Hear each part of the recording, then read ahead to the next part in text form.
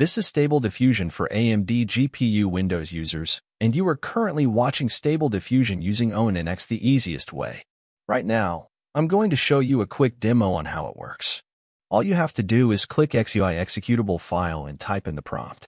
For this example, I'm going to use one girl as a demo.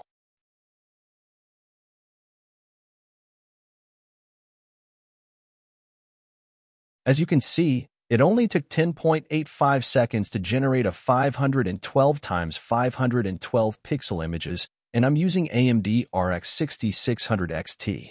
Times to generate the image vary depending on the AMD GPU you use.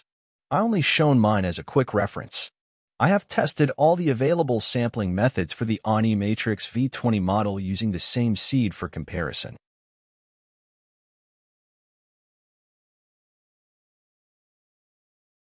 In my testing, all looks great except PNDM and LMS discrete.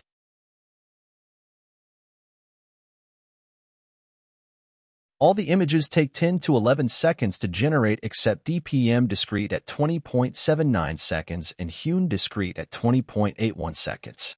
What do you think? Feel free to do your own experiment with the sampling methods. Before you begin, make sure you have already installed the Python 3.10.6 in Git. For Python, copy and paste the link from the description below.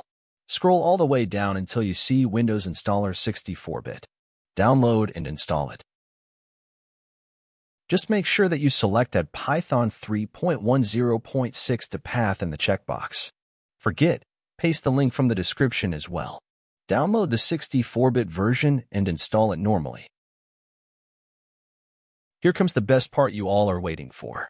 At the time of the recording, the latest version is 3.3.2, but please do not use this one as it has missing exe file.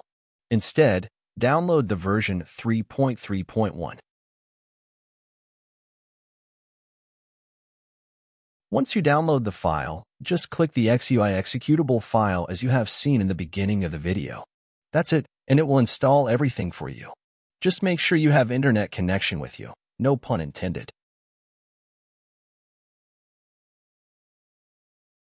Once everything is done, you will be greeted with the GUI interface and you don't have to use web browser at all.